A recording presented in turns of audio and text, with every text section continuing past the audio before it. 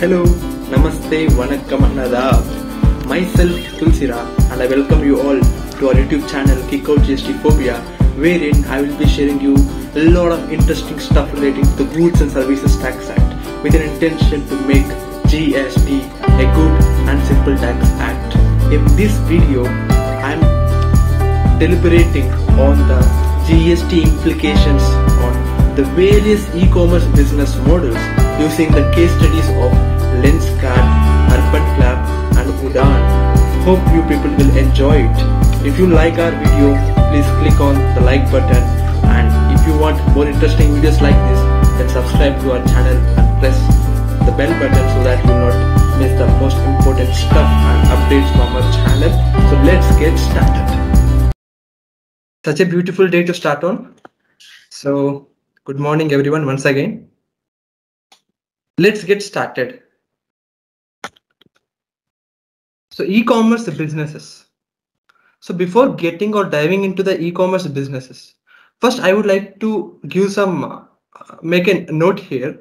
So this session, so it will be into two segments, wherein the first segment will be one-on-one. So wherein I will be telling you the facts, details, everything.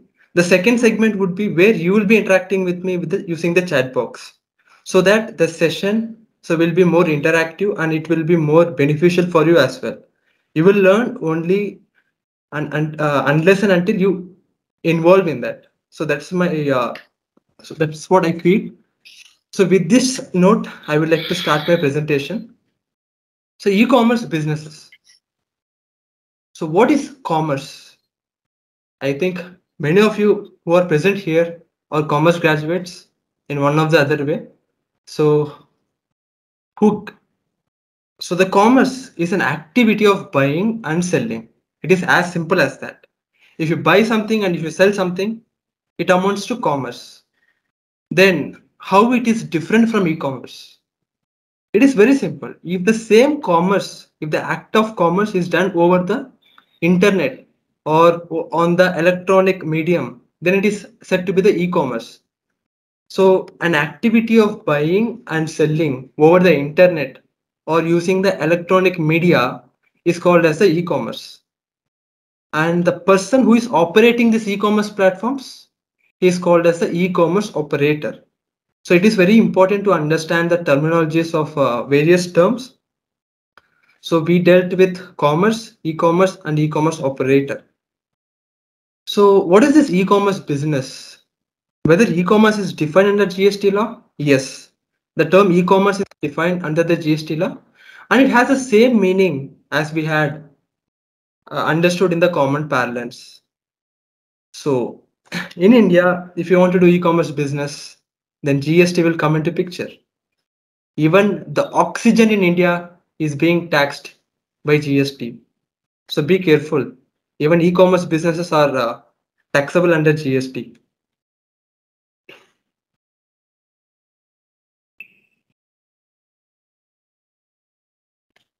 So when you hear this term e-commerce, what is the first thing that will come into your mind? Obviously Amazon. I would like to know who is the founder of this Amazon, such a big e-commerce businesses that the world have ever seen. And you are correct. Jeff Bezos is the founder of Amazon. Bezos looks very happy because he is now the world's richest guy. He is competing 1 and 2, but he is the world's richest guy. It's because of his e-commerce business.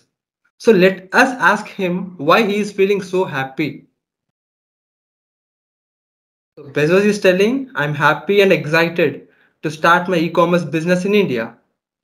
So I know you people are aware Amazon is having presence in India, but I'm taking you to the new world where there is no Amazon and where it wants to start its business in India. So Bezos is very happy and excited to start the e-commerce businesses in India.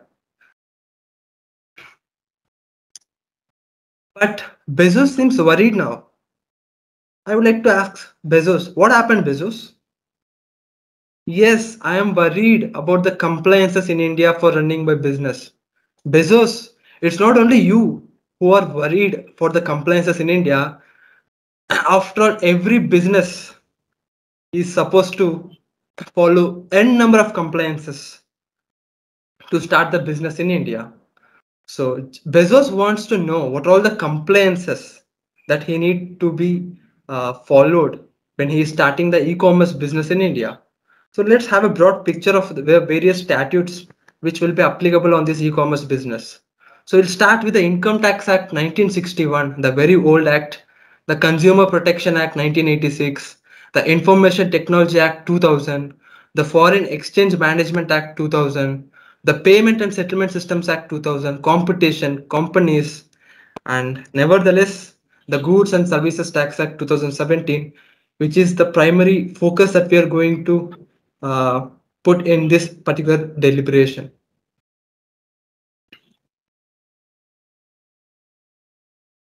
Yes, the world is temporarily closed.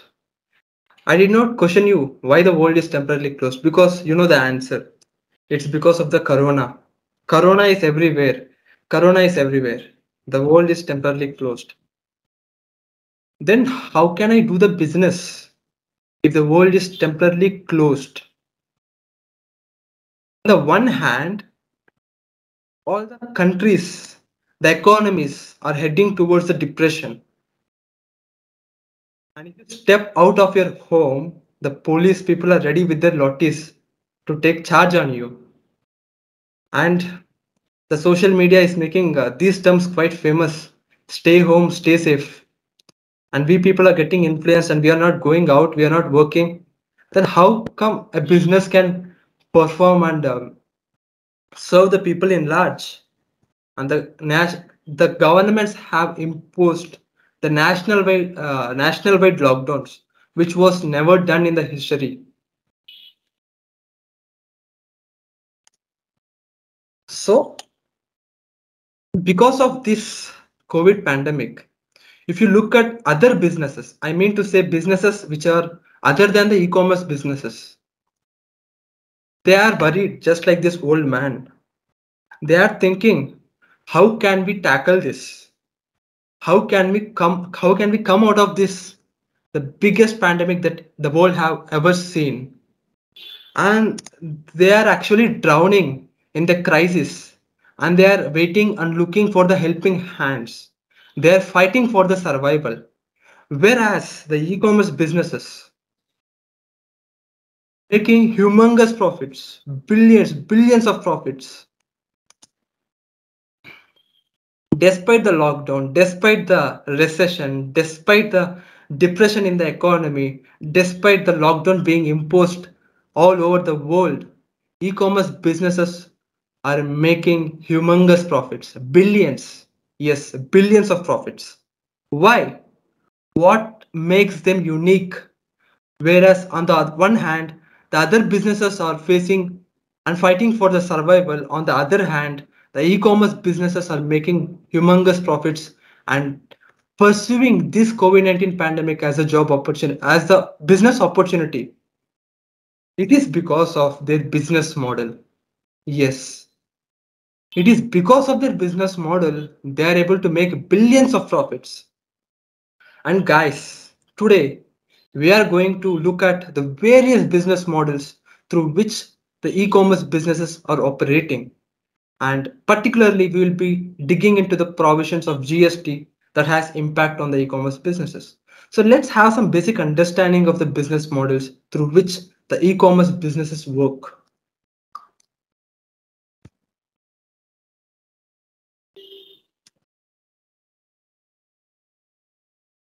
So prima facie, there are two business models. One is the inventory based business model, and the second one is the marketplace business model. So by this time, you could have understood. So what does the inventory based business model mean? Or what does the marketplace business model mean? If you don't understand, then it's fine. We'll get to know about that in a detailed way. So first we look into the very own business model, the inventory based e-commerce business model. So in this e-commerce model, the goods and services, these are owned by the e-commerce entity itself. So either they will manufacture the goods using their own manufacturing units, or they will procure from the third party vendors and they will store that in their warehouses. Then they will supply that to the end customers. So in the inventory based model, the ownership of the goods which is being traded on the internet or on the website of any company, then they will fit into this inventory based model. I would like to know from the audience. So can anyone of you give the example of this inventory based model which you have seen in your practical world? So you can use your chat box. So in this model, the goods and services are owned by the e-commerce entity itself. So using their website, they will sell the products directly to the end customers. So I'm looking at the chat box. Maybe a Misho. Perfect. So any one of you, do you have any other companies which will fit into this category of inventory based model? So how many of you here who is listening to this lecture are wearing spectacles or who are having sight? So you would be well aware of particular company, Kart. So wherein they will trade the contact lenses, the powered glasses, and even so like these sort of products.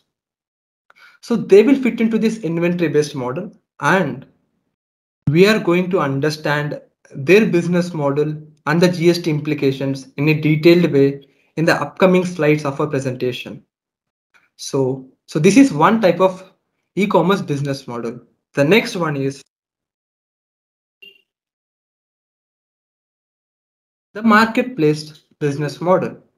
So here, the e-commerce operator, they will not have any ownership on the goods.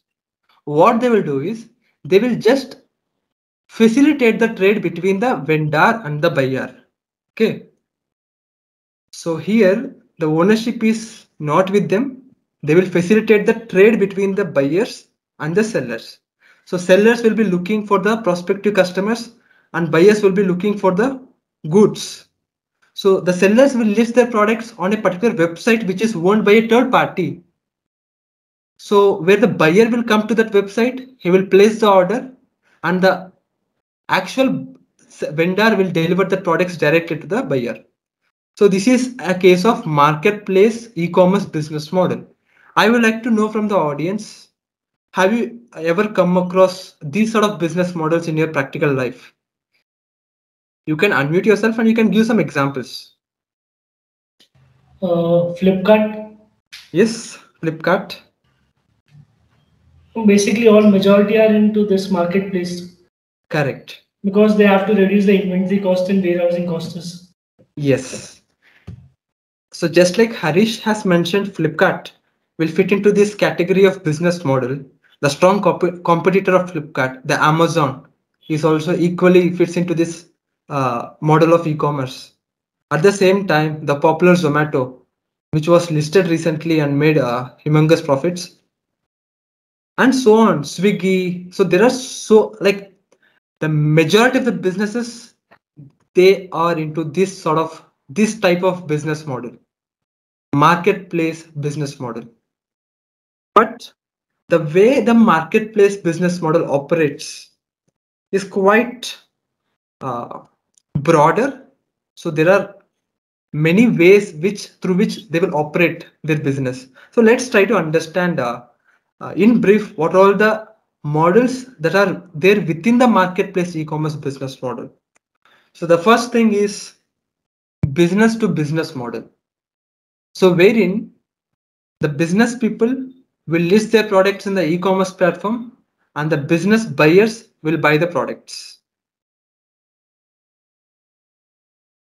The second one is a business to consumer model, wherein the business people will list their products on the website and the consumers who are not into the business, they will consume.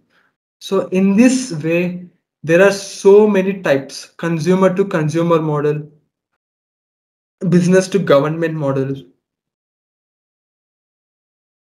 government to business model, government to citizen model, and consumer to business model. So these are the broader ways through which the marketplace e-commerce business model operates.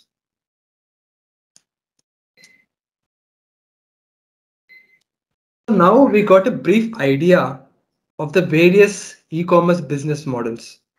So the first thing is inventory based e-commerce business model. The second thing is marketplace e-commerce business model. The main intention of making this presentation is to understand the impact of GST on the various e-commerce business models. So in this video or in this deliberation, we would be dealing with the levy and collection of tax, registration, the invoicing requirements, the input tax credit, the returns, and the tax collection at source, and finally the e-way bill. So broadly, we will be looking into the levy and collection, registration, invoicing, input tax credit, returns, TCS, and e-way bill provisions. So for the purpose of deliberation, I have broadly classified our this video into three types. So one, wherein we will be dealing with the GST impact on the inventory based model using the case study of Kart. In second case, we'll be dealing with the marketplace business model, which are providing specified services. These specified services, this I am quoting as per GST. So we'll be understanding this using the case study of Urban Club. And finally, we'll be dealing with the marketplace business model wherein the goods and other than specified services will be traded. So we'll be understanding this using the case study of Udaan, which is as similar to Amazon. So let's get started.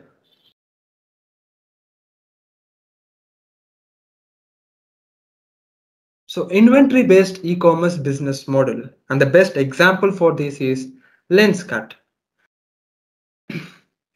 When you're roaming in the roads, you'd be coming across the franchises of Lenskart here and there. And even when you are searching for something in Tax Guru or any other platform, you will find advertisements from Lenskart. So if you click on that, it will take you to the website. So as you can see the business of Lenskart franchisee model where offline stores will be there. And the second one is e-commerce model where you will be going into the website and you will be placing the orders.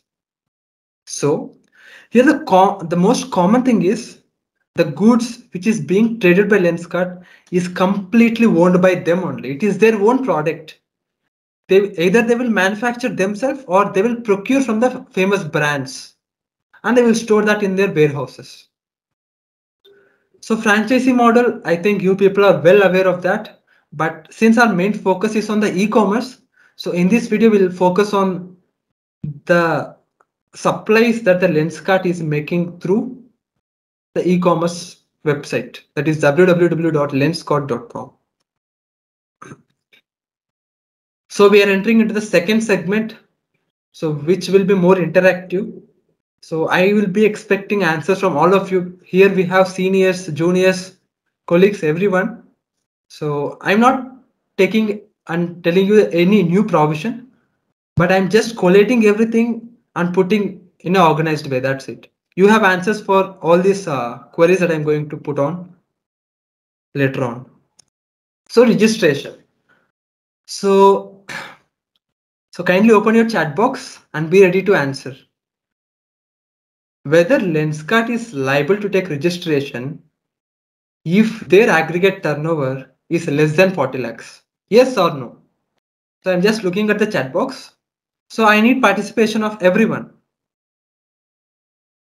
Whether Lenskart is liable to take GST registration if their aggregate turnover is less than 40 lakhs. Harish is saying yes. Suhas is saying yes. Abhishek is saying yes. Lalita is saying yes. Fantastic. Good response. This is motivating me to deliberate on this. But the answer to this question is no.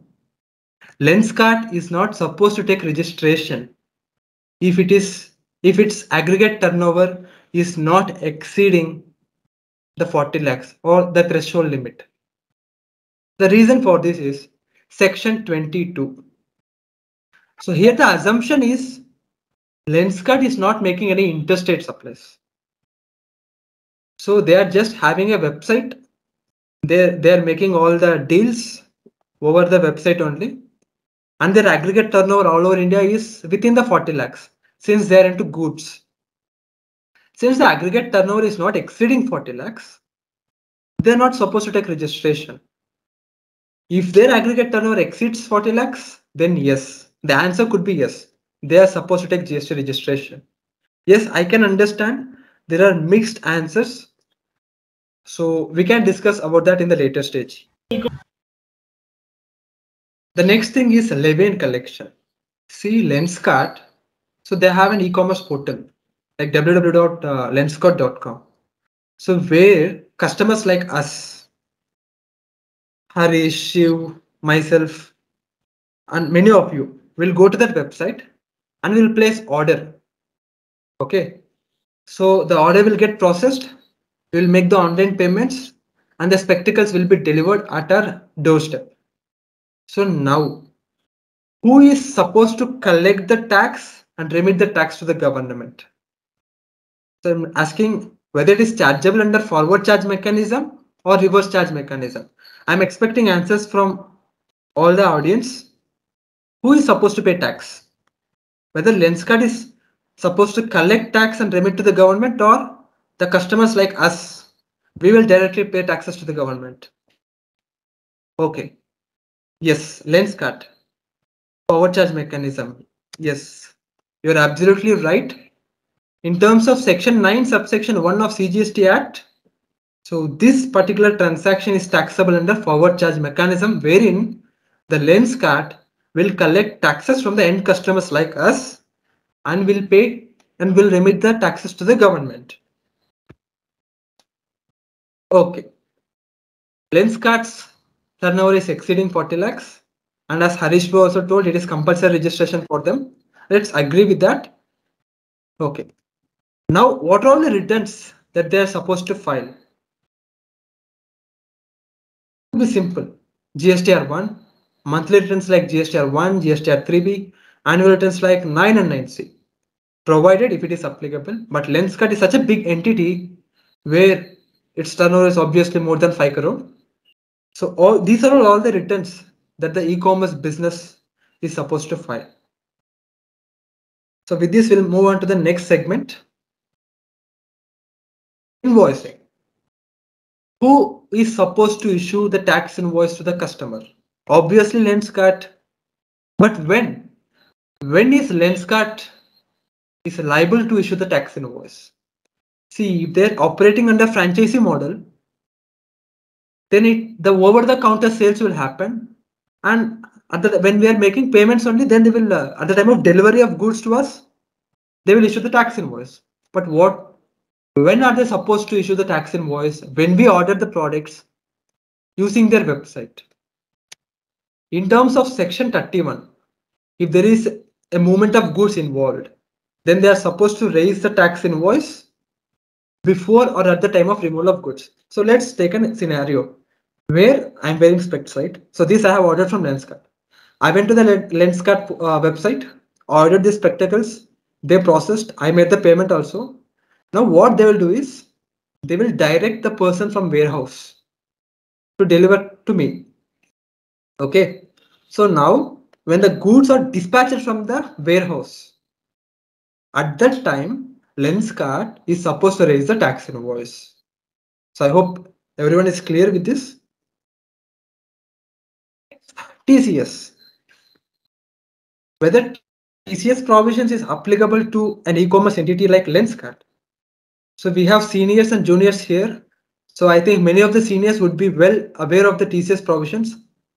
And I don't expect juniors to know because they might not have read this provision. So I would like to give a brief idea of the TCS provision. See, if any third party vendor is supplying his own products using the third party website to the end customers, then the third party website will collect the consideration on behalf of the third party vendor and is supposed to deduct TCS at the rate of 1% on the consideration received from the end customer. So this, you don't worry, we'll understand in a better way. So with this little introduction here, there are only two parties involved, Lenskart and end customers. There is no third party vendor involved here. So TCS will be applicable only when the third party vendor using the Lenskart will sell his products to the end consumers. But that is not happening. And also Lenskart is collecting the consideration and it is for them only. They are not remitting that to anyone. So the TCS component will not be there. So Lenskart need not take TCS registration and they need not collect any TCS on the consideration that they are receiving from the end customers. Next is input tax credit. I think everyone is well aware of these provisions. Section 16 of CGST Act talks about the eligibility and criteria for the input tax credit, wherein the Lenskart can take the credit provided if they have the valid tax invoice, they have received the goods, and their supplier.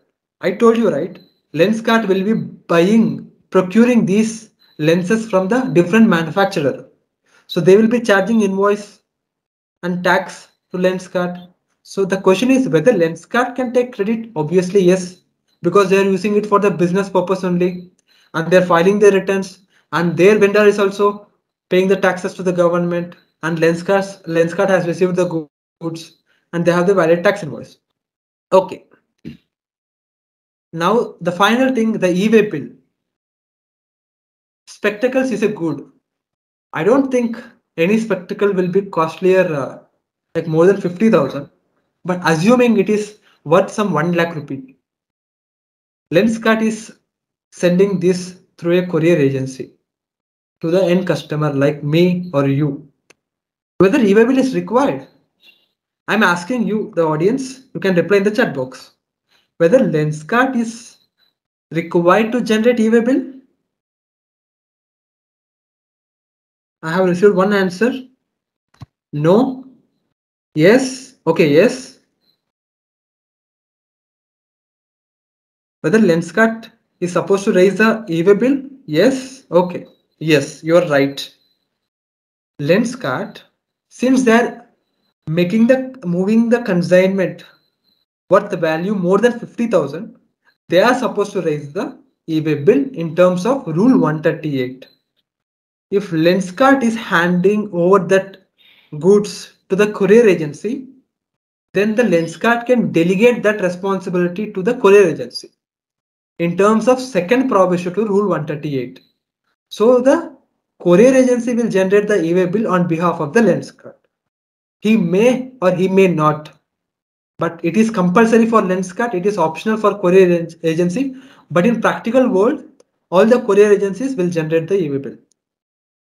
So this is all you need to understand when it comes to inventory based e-commerce business model. So let's go into the next part of our presentation where we'll be talking about the marketplace business model where goods and other than specified services are being traded. What is specified services? That will be the next thing. For the time being, we are dealing with other than specified services and we are dealing with goods. So to help you understand in a better way, I am going to explain this model using the case study of Udaan. I think many people might have heard about this particular e-commerce company, Udaan, wherein the factories who are registered under GST, the companies, they will list their products in the Udaan and like Hiragang and Associates, they want to procure some air conditioner Even Hiragang and Associates are registered under GST. They want to procure some 10 air conditioners for their business. So now Hiragang Associates can either go to the showroom and they can purchase, or instead they can go to the Udaan website and they can place order for some 10 air conditioners. So which the Udaan will divert that order to the manufacturer of air conditioner, for suppose Panasonic, and Panasonic will deliver that goods air conditioner directly to Hiragang and Associates. So this is how the marketplace business model works. Unlike in inventory based model there are only two parties involved. Whereas in marketplace there are three parties: the actual vendor of the goods or the other than specified services. The second one is the e-commerce entity, and the third one is the buyers. So this can be, you can take an example of Amazon also, wherein they will be even they have this business model, but Amazon is having a blend of various business models. So we can talk about that throughout a day to understand the business of Amazon. It's such a big thing. So let's make the things easy and simple. So that's the reason I have chosen Udaan as a case study for letting you know the consequences. As I said, in Udaan, there are three parties: GST registered vendor, second one Udaan ECO, the third one is the GST registered buyer. So what Udaan does is they're facilitating the trade between the actual vendor and end buyer. So here the actual vendor will give powers to Udaan to collect the consideration on behalf of them. So what happens is, I am Hiragang and Associates. I want 10 air conditioners. I will go to Udaan website. I will place order and I will pay amount to Udaan. Now Udaan will deduct his commission and GST on that, and he will deduct the TCS portion, and the balance amount, it will be remitted to the end customer. And finally, the goods will be sent to the end customer by the registered vendor itself. But here there are so many business models where Udaan is having their own warehouses, where the registered vendor will send the goods first to the warehouse, then from there the goods are dispatched. So let's take a scenario or create a scenario where Udaan is not having any warehouse. On receipt of order from Udaan, the registered vendor will directly send the goods to the registered buyer. So we will understand the GST implications on this particular model.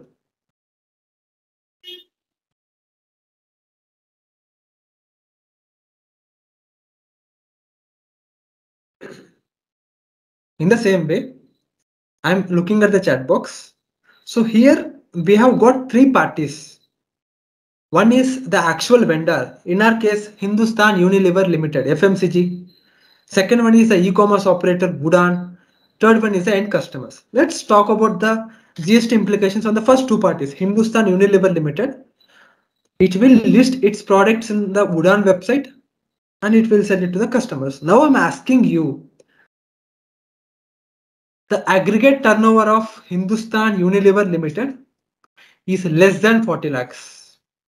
In real life, it is not less than 40 lakhs, but take an assumption.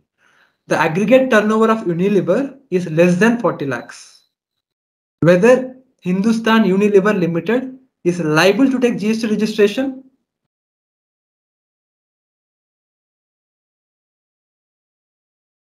Shiv Prasad bro is telling yes, despite not having the threshold limit, the aggregate turnover not exceeding threshold limit. So Shiv Prasad bro is telling yes. Amruta ma'am is telling no. She is going with section 22. Threshold limit, the aggregate turnover is not exceeding the threshold limit, so no registration. Okay, let's reveal the result. But hold on. Whether at the same time, whether Udaan is liable to take GST registration if its turnover is not exceeding 40 lakhs or 20 lakhs as the case may be. Udaan, yes. Amruta ma'am is telling yes. Udaan is liable to take the GST registration. Amarnath is telling yes. Rashi is telling yes. Yes. Udaan is supposed to take compulsory registration under GST irrespective of its threshold. But why? It is because of section 24, which provides for the compulsory registration. So if you take section 24 clause 10, in terms of that section, the Udaan is compulsorily required to take the GST registration. 24 clause 10 talks about every ECO is liable to take compulsory registration, irrespective of the threshold limit. It is regular registration. How about TCS? They are supposed to collect TCS. So the same section, section 24, but the clause 6 talks about compulsory TCS registration. In the instant case, Udaan is supposed to deduct the TCS. So if they want to deduct the TCS, they are supposed to take the TCS registration compulsorily. HUL, compulsory registration. Yes, some of our friends told HUL is not required to take registration just because its turnover is not exceeding the threshold limit. So the answer would be they're compulsorily required to take registration in terms of section 24 clause 9, where any vendor of goods is supplying through an ECO, then he is compulsorily required to take the GST registration irrespective of whether their aggregate turnover is exceeding the threshold limit or not. However, there is an exemption given for service providers other than specified service providers. For suppose uh, you can take an example of a lawyer. So he is representing himself in one website wherein people is approaching them. So whether lawyer is supposed to take registration, he is not required to take if his aggregate turnover is less than 20 lakhs, even though he is supplying his services through an ECO. But this option is not available for the vendor of goods. So this is given only explicitly for the vendors of goods, vendors of services, not vendor of goods. So I hope this is clear. Let's talk about levy and collection. Whether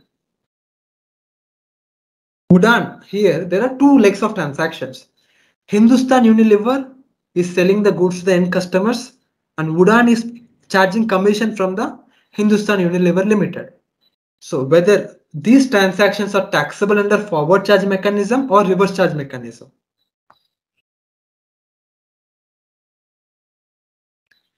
Udaan is invoicing to HUL.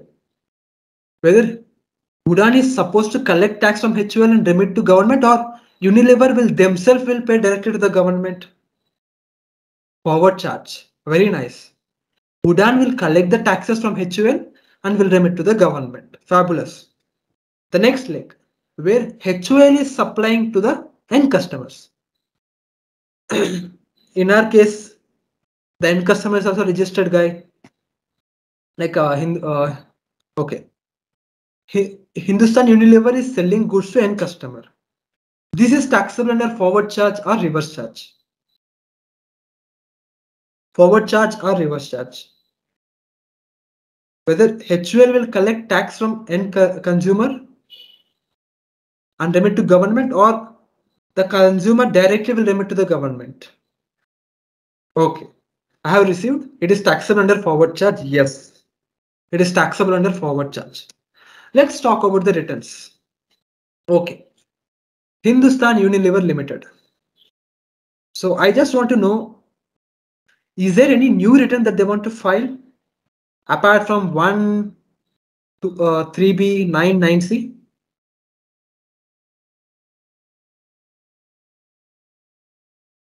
Okay, no response. So I am assuming, okay, TDS return. Okay, accepting the credit, fine. How about Udaan?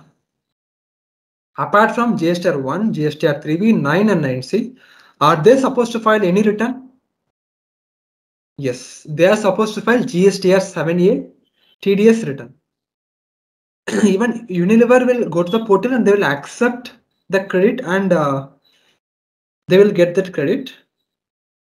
So even I should have included that in case of HUL also.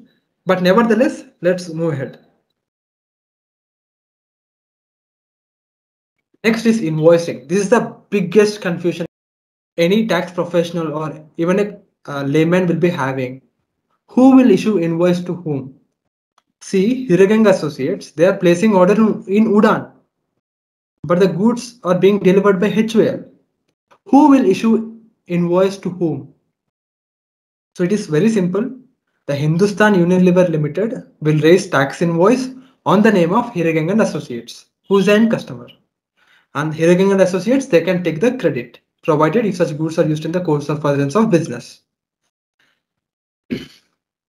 Then what? Now Udaan is supplying services to HUL on the other hand, for which they will be collecting the commission. So for which they will be issuing the tax invoice. So to the extent of commission, the Udaan will raise a tax invoice to HUL. So it is very simple, right? HUL will raise tax invoice to the end customer. It's clear. And Udaan will raise tax invoice to the HUL. So the myth that Udaan will issue tax invoice to the end customer is removed. Just like we'll be of the view that Amazon is invoicing to us, but actually the actual vendor will invoice to us. So I hope this is clear. The next one is TCS provisions. Whether Udaan is supposed to collect TCS? Of course, yes, because they are trading the goods belonging to the third party and they're collecting the consideration for that goods on behalf of the third party. So here, on behalf of Unilever, Udaan is collecting the consideration from the end customer. So on the consideration received from the end customer, Udaan is supposed to deduct TCS at the rate of 1%. So input tax credit, again section 16, if it is used in the course of furtherance of business and all the conditions under section 16 is getting satisfied, then anyone can take credit. So e-way bill. So this is very important. Now, Hiragang and Associates have ordered in Udaan website. The goods are delivered by HUL, who is supposed to raise the e-way bill. Usually the person who is causing the movement.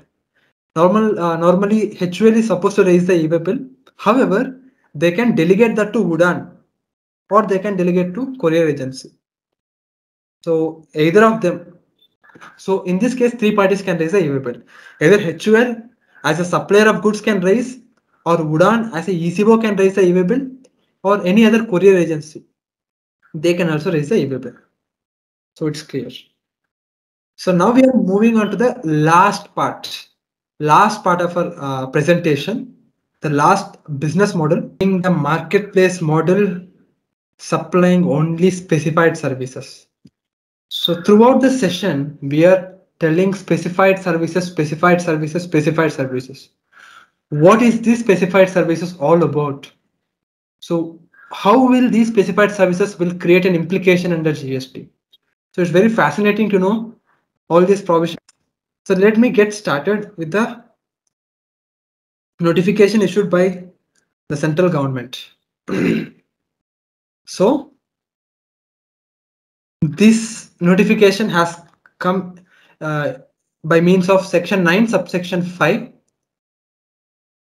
by way of notification 17/2017 and 23/2017, wherein they have specified some services.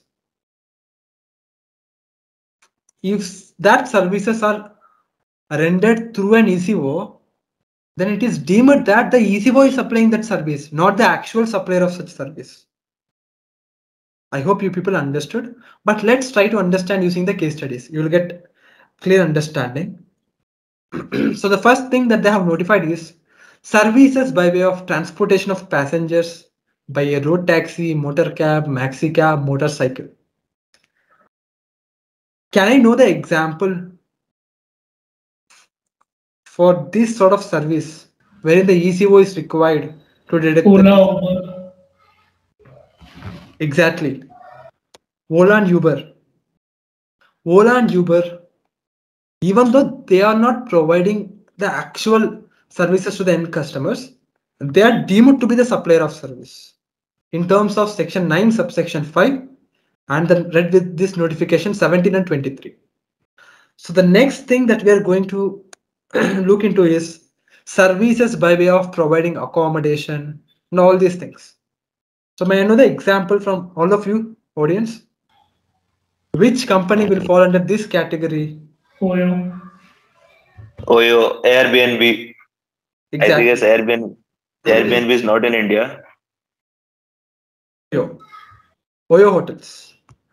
Even though the actual service is provided by the hotel, but it is deemed that if they have the Oyo franchise, it is deemed that Oyo is providing that service to the end customer. Nice. We'll go to the next thing.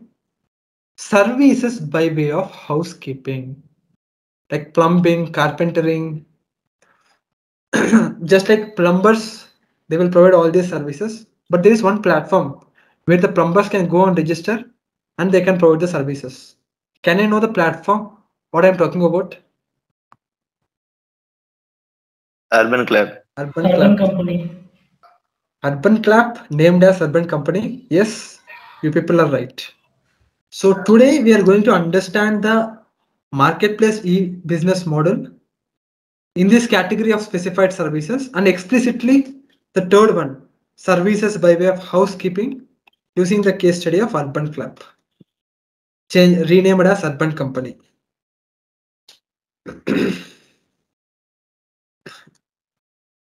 This is how the Urban Club logo looks like. But you would be surprised to know Urban Club or Urban Company is not only providing the specified services, but they are also providing other than specified services, which makes the business model quite complex, and we need to be more careful when we are looking at the GST complications. But to make our presentation and understanding simple, today we are looking into the transaction where Urban Clap is only providing the specified services like plumbing, housekeeping services. But to understand the business model of Urban Clap, what they will do is they will connect the service seekers with the service providers. Plumbers will be there, they will be looking for some work. People like us will be having some issue in our home. We need a plumber. So what we'll do is we'll go to the Urban Clap. We will purchase. We'll place an order. I don't know. We'll book an appointment with some plumber. Then he will come to our home. He will do the service. But here, even though the actual service is being given by the plumber, but in the eyes of GST, it is not the plumber who is providing that service to the end customer, but it is the urban company who is providing the service to the end customer. So, an urban company is supposed to is supposed to follow all the GST compliances as if he is the supplier of such service. To your information, urban company is having professionals like tutors, lawyers, photographers, electricians, and these are not housekeeping. So now if you and actually the urban company is not supposed to deduct TCS. It's not supposed to deduct TCS. But when you go to Google and search for the GSTN of urban company, and if you search in the GST portal, you will find urban company has taken so many TCS registrations. It is because they are providing the services which are not specified under that notification also, not specified under 9.5. So it is very much the actually nowadays the e-commerce businesses, they have a blend of various models, which makes our job as a professional more interesting and challenging. But in this part, we'll discuss only with respect to the specified services.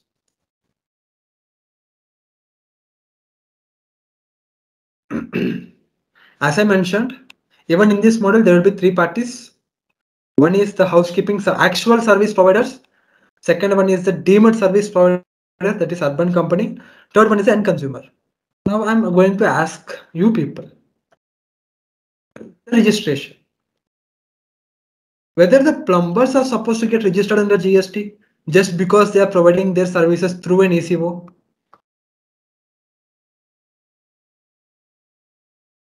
I'm asking you. Obviously, the plumber's turnover will be less than 20 lakhs. And some case maybe more than 20 also.